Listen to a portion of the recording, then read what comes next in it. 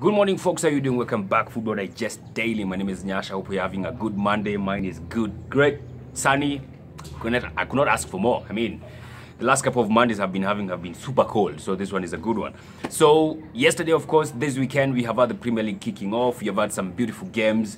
And yesterday was no exception. Yesterday we had two games, Leicester versus West Brom. I thought Leicester were going to wash away or to wipe the floor with West Brom. They did exactly that, 3-0 win. Then we had Spurs versus Everton, a game that I thought was going to be a bit tight.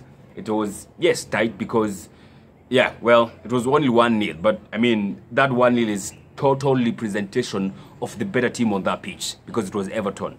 They were by far the better team. Spurs were, I don't know, they just seemed like a different side. Spurs yesterday seemed like a team that was playing game week 38, not game week 1. Game week walikuwa wamechoka, man, no creativity on that side, just pushing the ball sideways or wanaenda kwa wings, wanapiga cross wakiope Hurricane ataipata. If not that, they're playing counter attacks. If not that, they're playing long balls. Typical Mourinho ball. I mean, they are just terrible. They were just terrible. And then Mourinho took out Dele Alli, one of the creative guys at Spurs, at halftime to bring in Sissoko to push him to the wings. Aye. Drama, like, Mourinho jana lose plot. Jana alipoteza plot. Now kakula ile. And it's a very bad way for them to start off a very tight fixture. A very tight run of fixtures that they have. Because they played yesterday on Sunday. They are playing next on Thursday for their qualifiers for the Europa League, because Wakondania qualifiers. They are playing in Bulgaria. Then they will come back and play again on Sunday. I think against who? Wanacheza nani on Sunday? Sikubuki wanacheza nani on Sunday. Then they will play on Tuesday next week for the League Cup game. There's a League Cup game they're supposed to play. Then they're also supposed to play the second leg of that Europa League in wacheza Thursday or next week on Thursday. Wacheze game mbili in a week, alafu pia wacheze game week 3 on Sunday. Wameisha. Watafurahia.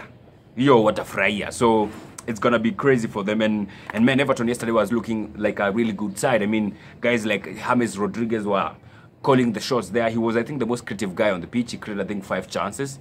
Guys like Richarlison again proved why they are average. I mean, the dude had like 2 chances to convert. Na akauza. The first one especially, angeka 2 back to Calvert-Lewin. Calvert was so free.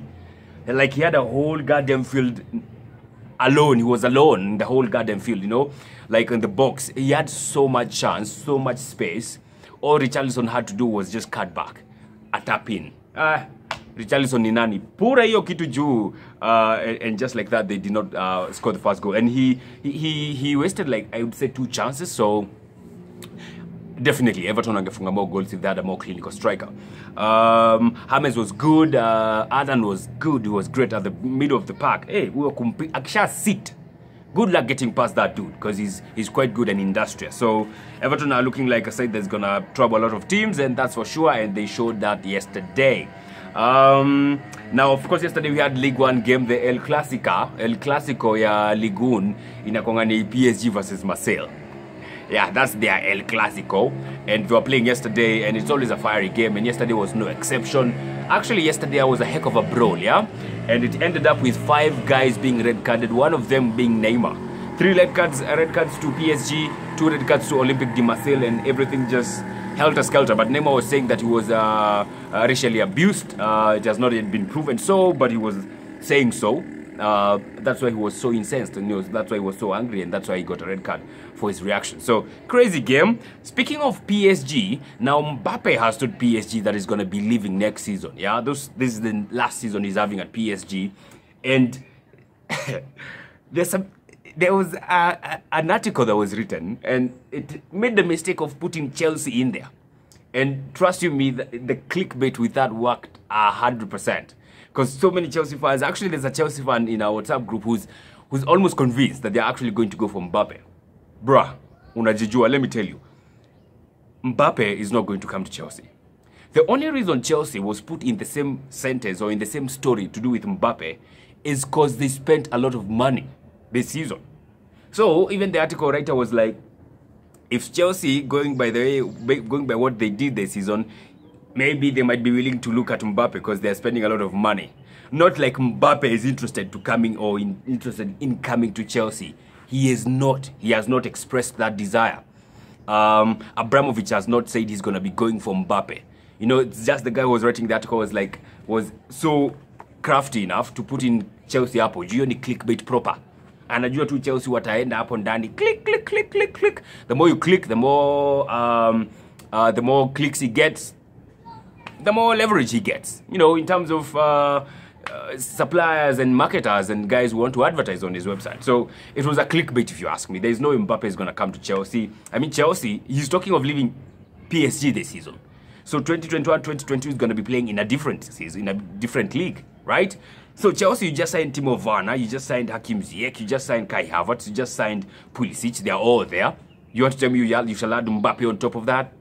I mean, to see Danganyane, let's be real, all right? So Chelsea fans are going crazy. There's a Chelsea fan who's going crazy that they're going to be signing Mbappe next season. I'm just here to tell you, bruh, don't expect that stuff. Don't expect that stuff. It's not going to happen. It's not going to happen. Chelsea is a club that has a 17-year history. We're in 2020, minus 17. Utaona Chelsea club history ilianza lini. You think Mbappe is going to come to the Premier League to play for a club that has a 17-year-old history? You think he's going to come to play in such a club? He's not going to come to play for such a club. If Mbappe is not going to Real Madrid, I don't know where he's going to. If he's not going to Real Madrid / Barcelona, Premier League hata sijui ni nani. Okay, Chelsea have the money to buy him. Maybe they do have the money, that's for sure. But atakuja kucheza wapi? So atakuja mweke Timo Werner bench ama? What is going to happen? Atakuja Hakim Ziyech kakae bench ama? Let's be realistic. Kidogo tu, kidogo. So there's no chance Mbappe coming to Chelsea, but that is one to keep an eye on. That is one to keep an eye on. He has expressed his interest to leave PSG after this season, so that's going to happen. He's going to leave. Where he's going to go to, the story for another day. So let's look at the transfers right now, because of course the transfer window is still open. It's now actually exactly like a month till it's closed. All right, so it's 3 weeks to closure of transacting business with clubs outside the Premier League, outside England. But within England, clubs can still do business.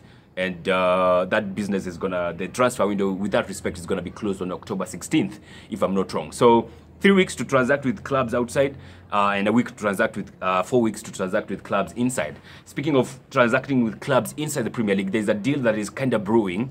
Some rumors going around that Chelsea might be going for Declan Rice.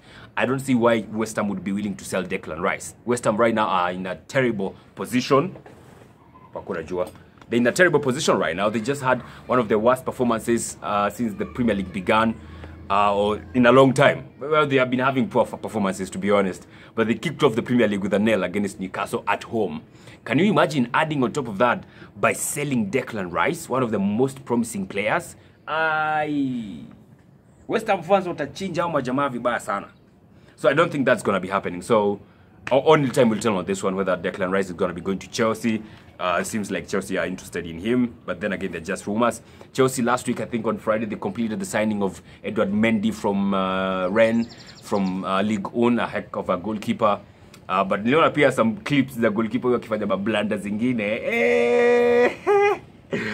Maybe kind of doubt what Chelsea are getting themselves into, but well, he's been looked at by guys like Peter Cech, so maybe they have he has the stamp of approval from such guys. Chelsea are definitely going to get him, and they have actually gotten him. It's just a matter of time before they unleash him.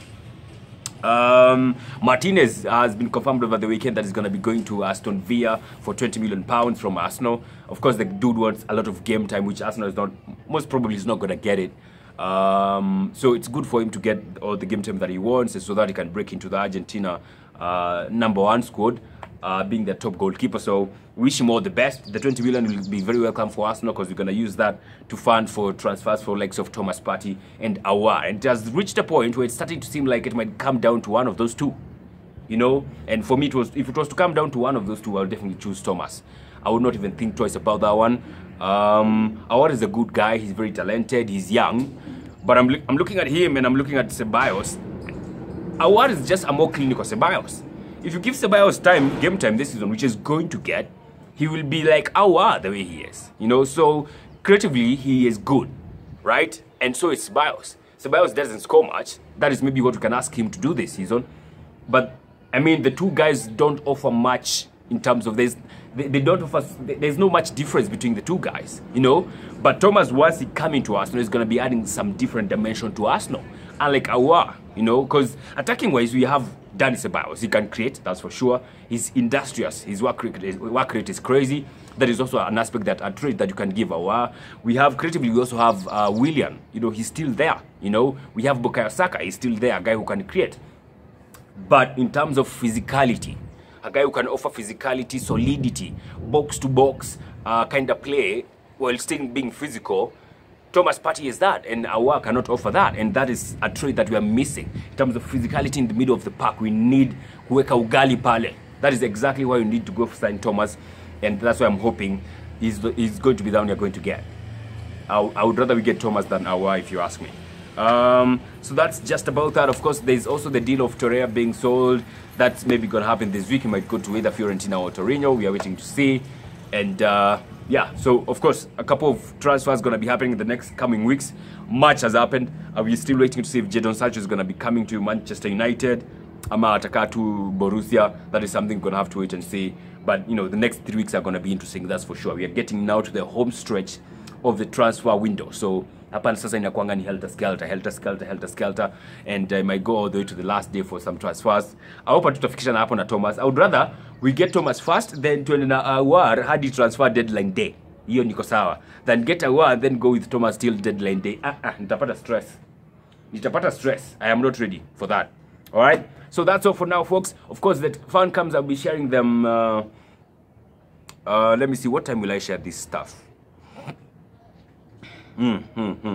Either sai ama saa sita.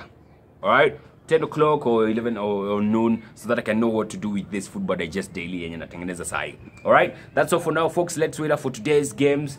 Brighton versus Chelsea is gonna be a cracker. I'm looking forward to seeing what Chelsea are going to do there with all their money bags. And then we have Sheffield versus Wolves at 8 o'clock, another interesting game. So quite a lot to look forward to. Have a fantastic day.